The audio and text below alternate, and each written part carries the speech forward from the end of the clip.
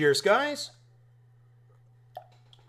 Epix 911, welcome to the Elitist Geek VR news for August 27th on a nice, chillaxing Sunday, which is always a good thing before the work week. Speaking of that, the week after this week, to coincide kind of with the Labor Day holiday here, I'm going to be doing a staycation. And the wife and I, we love traveling, but I also love staycations, right? It's catch-up time, honey-do list time, enhance the man cave time, reset my fitness. I'd given my body some weightlifting time off because of an elbow injury, so I'll be doing the reset, restarting that up. Yeah, so just excited. And of course, VR stuff, the list, quote unquote, which has things that interested me, your recommendations, suggestions, whatever, to actually put a big dent in that, if not polish it off completely while I'm at home in the comfort of my own man cave. That should be awesome.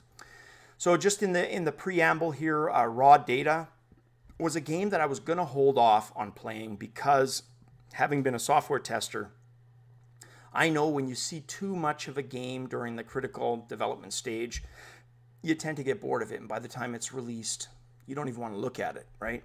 And that was definitely the case for me and other colleagues. You know, I started off in quality assurance testing at Electronic Arts before moving into a different area of development.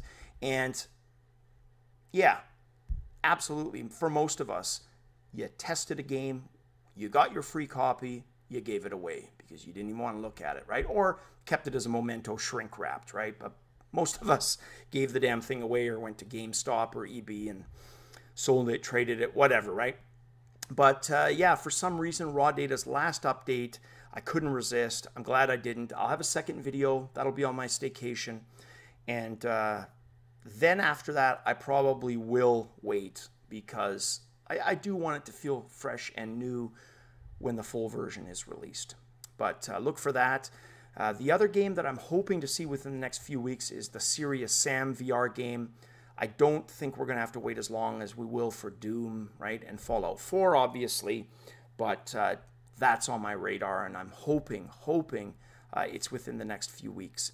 Now, if you love horror movies, which I do, and I love all kinds of horror movies. I love pretty much every genre, right? But horror movies are kind of a guilty pleasure. If a movie can transcend that magical line of taking itself so seriously and being so bad that it's actually good, I love that even more, right? And in my opinion, nobody does that better than the Japanese in the splatter gore category. In fact, me and the buddy that you sometimes see in the background on the Friday night gaming sessions, kind of one of our fun pastimes, usually during that gaming night, is we will watch a Japanese splatter gore film. The two favorite, if you would all like the genre, guys, you have to see these. Tokyo Gore Police, Machine Girl, that's all I'm going to say. Get them, watch them, love them. They're that good. Well, there's a North American movie called Daylight's End, which was a horror movie, post-apocalyptic setting. They have a VR version of that movie now. It's available on Steam. There's a limited form of interaction where you can shoot the guns of the game in kind of like a target mode. And as you unlock chapters, you get to use better guns from the movie, right? So I purchased it more for the movie, but I figured with the VR component, you know, I can throw that in and maybe feature it here as a video. So just installed it, haven't tried it. If it looks like something interesting, I will cut a video around it. So let's get into the news, guys. The first story I just thought was really inspiring, really freaking cool. And it's a creation from a guy named Mathew Whallberg, and it's featured on Hackaday.com. Essentially what he did, he couldn't afford a Vive or a Rift. So he got a Google Cardboard, and he really wanted to be able to have gun tracking. So, like most other people, okay, maybe not like most other people, he created it himself for about $15 worth of parts. And what he did basically is he bought a Wi-Fi wireless transceiver module called the ESPN 8266 model. I'll have a link for it below. About $9 US. Cardboard. And what he did is he created a large fiducial marker on cardboard that the camera from his phone picks up with the use of Unity. So he's using Unity, an app called Vuforia, which, you know, adds some augmented reality capability. He basically programmed his own gun tracking, and it just looks cool. It looks hilarious in that the paddle thing that he created literally looks like if you asked a kid, okay, you gave him like paper mache, if anyone who knows what that is, build me a ping pong paddle. That's what this thing would look like. Like, it literally looks like this horrible cardboard ping pong paddle. But the good thing about it is the functionality, right? So using this, he's able to actually have gun tracking. He created his own game, which, if you're into anime at all and you've seen Attack on Titan, he uses free Unity animated zombies. They basically look like the Titans on Attack on Titan, right? The slow lumbering walk, nailed it with these things. But it was to test his gun tracking and his movement. So he's got two buttons on this cardboard handle, right? One of them is for shooting the gun. The other is for moving, which I thought was really, really cool. Yeah, check it out. Link is below. And it just amazes me because, think about this. This is the main reason I wanted to show this article, was you can go cheap badly, and we're going to talk about that in a second, or you can go cheap and still benefit from innovation. And this is an example where if a third party can do what he did right, for still under $100, you could get the cool cardboard and have a gun device that offers you tracking, right? Because I'm sure they could work that out, and you would have full tracking and motion, because that's the one component for me, was the positional tracking and other types of tracking that, you know, Daydream will introduce, the gun tracking or the hand tracking anyways, but Google Cardboard, Gear VR don't have, right? But this could all be added for fairly cheap to all of these devices. So hats off to Mathew. I just thought that looked really freaking cool. It's outside the box thinking. I just love that. So yeah, speaking of generic, cheap, knockoff stuff, some of this is going to be preaching to the choir, guys, but if you know a family member or a friend who's thinking about it, just say no. Be a good friend, right? And I'm talking about the incredible number of knockoff Google Cardboard type devices that are out there. The only thing good about them is the price, right? And unfortunately, it makes these things so tempting and then ultimately so disappointing. And the reason is, the main one is what we've talked about. It's going to give VR a black eye, because word of mouth is a powerful form of advertising and marketing, right? And when it's based on a subset of technology that really doesn't reflect VR as a whole, it's going to be damaging when it doesn't need to be. And that is the frickin' problem, right? So we need to make sure that we're educated as friends, as family members, on what constitutes bovine steaming heaps of dung and stuff that actually is going to benefit them, right? So I always try to say, look, Google Cardboard, yes, it can be purchased, but here are the limitations, right? Educate them on what those limitations are without being preachy, without being, over the top or too technical. Just lay it out and make them clear on what those limitations are, right? Try to encourage to save up for better if you can, but stay away from those ones that sound too good to be true, because we all know if it sounds too good to be true, it probably frickin' is too good to be true, right? And like I said, there's a dime a dozen of these, a lot of them in the Chinese market, for example. The author for so many of those devices, his big complaint, focus. Now, if you can't nail focus, if you've got an out-of-focus product, you've basically killed the VR immersion from the get-go. If you can't do focus, you are not doing VR, my friends. And unfortunately, too many of these cheap knockoff units can't even frickin' focus, which is horrible and a deal breaker in my opinion, right? So if you can, be good friends, be good buddies, be good family members, and try, without being preachy or sounding arrogant, just to educate them and keep them away from this crap, which is going to put a black eye on VR, right, for the rest of us. And yeah, I'm going to link to some of these and that article, but you can see Some of these look really good, right? But that's all they are. They look good. So kind of speaking of other people and addictions and things, I hate, personally, I can't stand, because I know hate's a strong word, but I can't freaking stand blaming human behavior on an inanimate object, right? Whether it's a gun or whether it's, you know, Tipper Gore talking about video game violence, whatever it is, right? Human beings have to take responsibility for their actions. I'm not saying there aren't catalysts. I'm not saying there aren't, you know, circumstances that drove a person to do something. Sure, fair enough.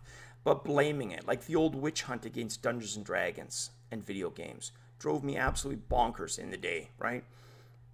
Because science has shown time and time again that there is no connection between video game violence and real world violence, over and over, yet we hear it and it comes up over and over again, and it should just be shot dead and put out to pasture, right? Well, there are still truths to that. Look, I'm somebody who has an addictive personality, right? And for me, my addiction has always been gaming, thankfully. And mostly for the better, sometimes for the worse, right? Thankfully, while I've experimented with drugs, they just haven't done it for me. And even the beer, like I said, for those of you who've asked me directly, generally it's one beer, that's it. Friday, Saturday, yeah, the 1 liter beer stein, and there are other exceptions. But for the most part, it's one beer that I have. 2, rarely. Never drink to excess. When the fitness part starts again, I'll probably eliminate it most days. And that's, you look at older videos, you see me doing water and cider and other things, right? So the point is, gaming has been an addiction for me. And there were negative times. EverQuest, you know, known as Evercrack for a reason. World of Warcraft. If you look at my time played, and time played is actual hours, right? For EverQuest, it was 119 days. So yeah, 4 months with this character. 4 real world months, 24 hours a day, right? There's no sleeping here. There's actual play time I spent in EverQuest with this character, which is crazy. World of Warcraft probably quintuple that, right? I bet you it was a year to a year and a half of real world time I spent in a video game. So yeah, I get addiction, right? And this latest article talks about shopping. And the company in question is Alibaba. And the common thing with most addictions is that, with the exception of opiates, which substitute dopamine, but most addictions increase dopamine in your brain, right? They create an extra dopamine drip, enhanced. So you get addicted to, and it's whether it's food or video games, that dopamine trigger, right? Well, it looks like the folks at Alibaba, with scientific precision, have literally done a checklist to say, okay, look, we need to do this, this, this, and this for shopping addicts, right? We need to have the bright lights, the music, the personalized store tour, blah, blah, blah, blah, blah, etc., etc. Literally, check out the video. I'll have the link below. And it's hilarious, but kind of scary at the same time, right? Ultimately, again, the responsibility lies with the person.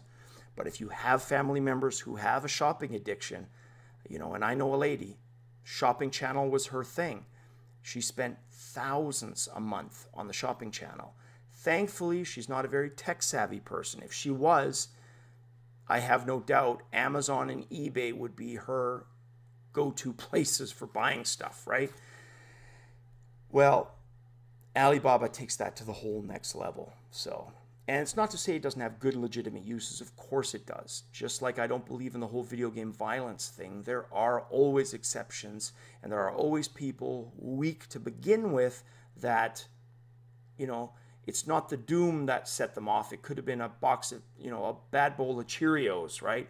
But the point is, you can create something virtually to cater to an addiction, right? The climb for people who get adrenaline rush and dopamine from climbing could increase when they play that game, right?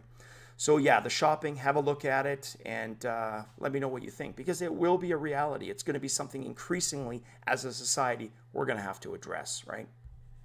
Because there will be people that are impacted, or at least have it act as a catalyst. Now, the next news piece I want to talk about has to do with Google Daydream. We still don't have a lot of specs on it, but I'm going to provide a link. It shows a little bit more of what it'll look like. And I love the remote, very reminiscent of the Oculus Rift one. That looks good.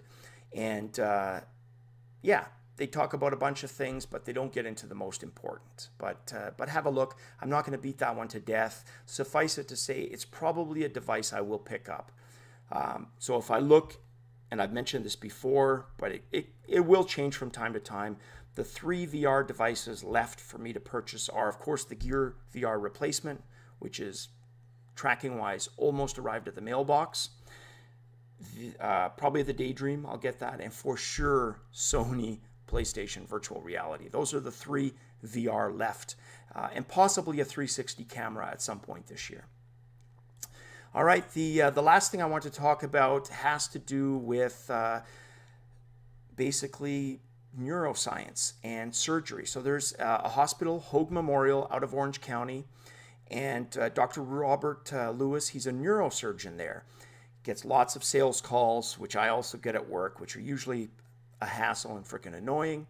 But one of these really caught his interest because it dealt with his profession directly, and one of the most important parts of what he does, which is the actual neurosurgery.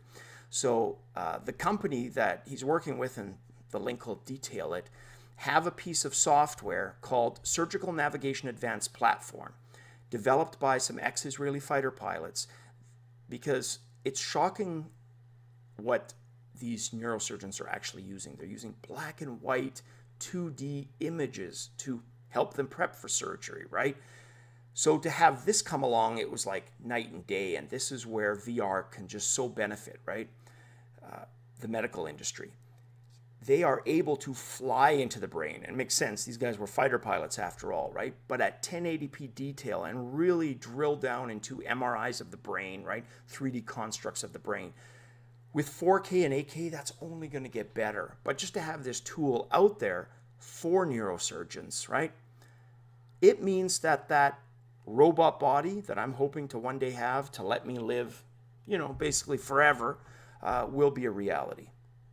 And I say that partly joking, because damn, that would be cool, wouldn't it? Because that's one of the biggest regrets I have about getting older, missing all the cool shit in the future. That will suck. So go robot body. All right, guys, as always, cheers, and we will definitely catch you on the flip side.